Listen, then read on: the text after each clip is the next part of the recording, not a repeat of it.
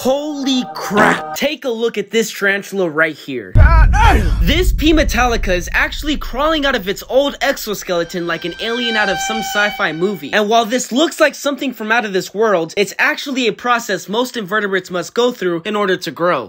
Unlike you and I, tarantulas don't have any bones. Instead, they have an exoskeleton, which means their skeleton is on the outside. Now, they use this exoskeleton to protect their vulnerable, soft, and squishy insides from the outside world. As a result, growing has been made much more difficult for spiders than it is for us humans. Since this spider right here is encased in a solid shell known as an exoskeleton, it can't just stretch its solid outer layer when it needs to grow. It must instead crawl out of its old exoskeleton, which has become too small for it to live in, and wait for its new exoskeleton to harden before Billy can start hunting again. Alrighty, a week has passed and Billy's fangs are no longer white, which means we could give him this delicious dubia roach. Come on, Billy. Come on, just bite the freaking roach.